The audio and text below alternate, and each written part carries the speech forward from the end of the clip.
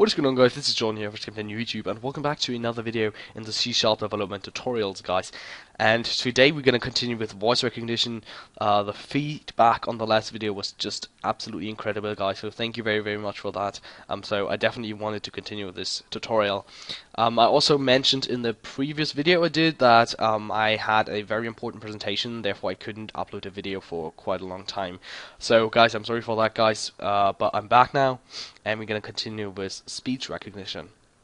Alright, so today I'm going to show you how to make your program or your application talk back to you, and that's really quite handy, especially if you have voice recognition. You probably don't want to display some message boxes like here, for instance, so you definitely don't want to do that.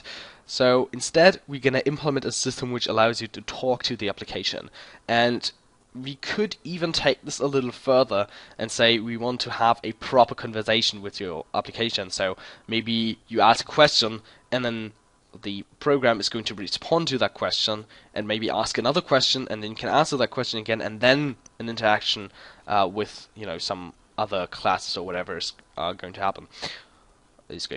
Yeah. Okay. So guys, I'm going to show you how to use the speech.synthesis namespace right now and the speech synthesizer class. So what we're going to add another using statement, and in the previous video I said that all of these things are classes, but they are not, they're namespaces. I'm so sorry, I don't know what was wrong with me then, but yeah, they are namespaces. Sorry for that. Okay, so system.speech.synthesis, that's the namespace we're going to use. And the class we're going to use is, as I already mentioned, the speech synthesizer class. Alright, so now we're just going to call this synthesizer equals to a new speech synthesizer, and this doesn't have constructor which takes any arguments. So now I'm going to show you how simple it is to use this. So right now what I want to do real quick, I want to add another command to this, and I'm just going to do one command, which is speak selected text. And by the way, guys, I'm also going to show you how to use the prompt builder. Okay, so that's also a really interesting topic. Okay, so what we want to do now, we want to just replace this method, messagebox.show, we want to replace it with synthesizer.speak async. That's it. That's all we have to do. And now guess what? It works. Yeah, that's all we have to do. So now if we enable the voice control and use the command say hello, the synthesizer is going to speak to us, or the application is going to speak to us. So let's hear what's going on. Say hello. Hello, Johnny. How are you? I'm fine, thank you. Okay, so that's all we have to do. Okay, so of course it would be kind of weird if I ended the video right now, so I'm not going to do that. I'm going to talk a little bit more about how to change different things. So I think you just heard that there's a pause in between this sentence and this sentence, and it's quite a long pause. It seems a little odd, especially if you kind of want to simulate a conversation. So to get rid of that, you could also just remove the space right here, and if we start the application now, I think that this would change something. Say hello. Hello, Johnny. How are you? Well, not really good. So as you can see, I was wrong with that, so there's absolutely no way of getting rid of this pause. Or is there? Yeah, there is, of course. I mean, that would be kind of a crappy class, wouldn't it? So what we're going to do, we're going to add another case right now. I know this is not really on topic, but let's use speak selected text, and I'm going to show you how to speak a text you select, and if you want to do a speech to text program. Just real quick, that's really simple to do, so I just want to cover this right now. So synthesizer.speak async, we're essentially going to use the exact same command, and then we're going to refer to our rich text box, and we're going to refer to the selected text. Okay, that's all we have to do. So now if we start the application and we enable the voice control and select this text, it's basically going to say that. Speak selected text. Log. Great. Okay. Really cool, isn't it? So now you could just enter in some text and the application could speak that text for you. Well, if you want that, I don't know. But now we're going to get into how to use the prompt builder, and that basically allows you to add all these little tweaks to the speech which the application outputs. So right now you can see it says, hello Johnny, how are you? Okay, and a huge break. So we kind of want to get rid of that break. and we also can add some. We can also add some emphasis on these like different words and on the entire sentence, which I think is pretty amazing. And which you can also add are things like the prompt style. So that would be like if it's really fast or if it's extra soft in terms of the volume maybe, and you can even add a different voice. And all these things have different methods and different kind of enums which you can use to set this up. So that's essentially what I want to show you right now. And the speak async method has 3 parameters you can use, so 3 overloads for that method, and that would be the string, the prompt builder, and something else. I'm not quite sure what it is right now. I'm sorry for that. What's the command again? P? No, okay. Well, I don't want to print it. I'm sorry. Alright, so let me just... Yeah, here we go. So the prompt builder, and text-to-speech. Okay, so these 3 arguments. Alright, so what we want to do now, we want to create a prompt builder object. So all we have to do is use prompt builder, and we're just going to call this builder equals to a new prompt builder. Okay, now we could pass through some arguments, but we're not going to do that. And now we're going to need to use the start sentence method. That would be the first method we're going to cover.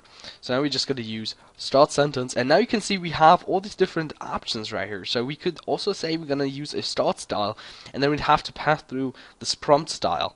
So this prompt style would basically be something like if it's fast or not. So you could add. No, actually, it's not. That's not what I mean. The prompt. Okay, let me just show it to you. Okay, so we wanna have a new prompt style. And now you can see we have, for example, prompt emphasis, prompt rate, and prompt volume. So these are the different things you can do. You can emphasize different things in your sentence. You can speak the sentence at a different rate, and you can also increase the volume or decrease the volume, whatever you want, which I think is pretty amazing. So now we're just gonna use the start sentence method right now, and we can also use the start paragraph and all that stuff. So that would be something which I could cover in additional tutorials on that topic. Guys, I also want to actually talk to you a little bit right now. I'm sorry, but I just want to ask you something. So I think there are 2 ways of doing this series right now, the C# development tutorials. The first way would be that I just create tutorials for certain topics, certain things like this voice recognition, for instance, or maybe even real-time scripting support for your applications, enabling your applications to allow other developers to create plugins maybe.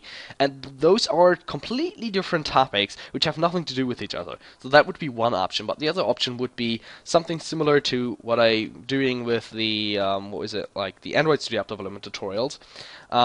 So basically I would create one application with you and in different parts. So I would work on an application, I would tell you what to do, I would tell you how to achieve different things, and you could basically take part in this whole development process and everything. So that would be another option, guys.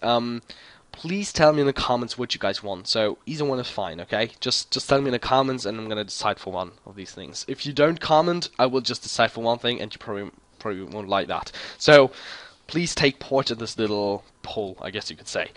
Okay. But now let's continue with this tutorial. So builder.start sentence, and now all we have to do is we have to append text. So builder.append text, and then we can pass through just a string. So what do we have in our text right here? I think it's hello Johnny. Yes, exactly. So now we could pass through hello Johnny, and that's it. That's it, and now we can end the sentence. So builder.end sentence. Now I think this won't really get rid of the kind of time span problems. So, but I do want to get rid of the time span problems. So to achieve that, I'm going to show you how to do this in a second. Alright, so now let's just end the sentence. Okay, we just did that. Alright, so now we could just start with the next sentence, which would be how are you? But we want to alternate these things a little bit. And we want to use the append break method, which allows us to append a custom break to our text. And you have to put this in between sentences. Of course, you could put this at the start, but this seems a little bit odd. So now, as you can see, we could add a prompt break. That would also be something we could do. So prompt break, and then we could have extra large, extra small. So we have this little enum, and now we're just going to use this enum, and I'm going to show you how to use a time span as well. So now we're just going to use the enum right here. And now we can just start the next sentence. So start sentence, like that. Now we can append the next text. So it will be, how are you?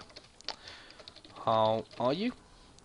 And you can see in our arguments, you can also comment, you could have different emphasis on things. So now I could say, okay, we want to have a strong emphasis, a moderate emphasis, not sad, reduce. Yeah, we're just going to use a strong emphasis right now. And we're going to see how it is. So I don't really know, I've not tested all of these things, so I will be pretty, I don't know, shocked if there's something really weird going on. I won't be, but, you know, it's just funny to hear what it's doing with this. So, and sentence, of course, I'm sorry. Okay, so that's all we have to do. And now when I speak async method, we're just going to pass through the prompt builder. So all we have to pass through is builder. That's it. Okay. So now we can start the application and listen to the result. Say hello. Hello, Johnny. How are you? Okay, I think this is an even longer break. I don't really know if this is a small break. I don't really think so. Let's use extra small, so maybe that's gonna change things up a little bit. Say hello. Hello, Johnny. How are you? What? Okay, this doesn't seem to change anything at all. I forgot the question mark, I'm sorry. And I don't really hear a different emphasis, to be honest. Seems a little odd, truth be told. Anyways, so let's append a break and let's use a time span right now. So as you can see, this isn't really doing anything for us. So let's append a time span. So all we have to pass through is a new time span. And that's a struct. Yeah, that's a struct. So now you can see we have different arguments. So that would be like the ticks. That's also something you have if you want to sleep a thread. So that's really, really similar. And then we could pass through like hours. That would what would be pretty funny if you take like a service application which runs in the background, and then you could like after 1 hour or so of running the service application, you could like increase the volume dramatically and then speak something, and then you know everyone would be creeped out as fuck. But let's not do any of that, okay? So let's just add some seconds here. So maybe 1 second would be good, I guess. Alright, so that's all we have to do, and now we can start this application and see if this made any difference. I don't think so. Say hello. Hello, Johnny. How are you? Okay, I think this is pretty exact. This could be exactly 1 second. Oh, what did I do? Oh, I'm so sorry. Wrong constructor. I completely messed it up right now. But yeah, so you can see you have like hours. You could wait for days. But I'm just gonna do milliseconds right now. So 0, 0, 0, and like I don't know, 50 milliseconds. I don't know. Well, that seems good. All right, add another parenthesis here, and now let's start this. Say hello. Hello, Johnny. How are you? Okay, this does not seem to do anything, to be honest. It doesn't really seem to be adding a break here. Which I think is a little odd. So yeah, I don't really know what's up with that. But it should actually add a break. Well, anyways, I think this will be left off for another tutorial. But it's cool, isn't it?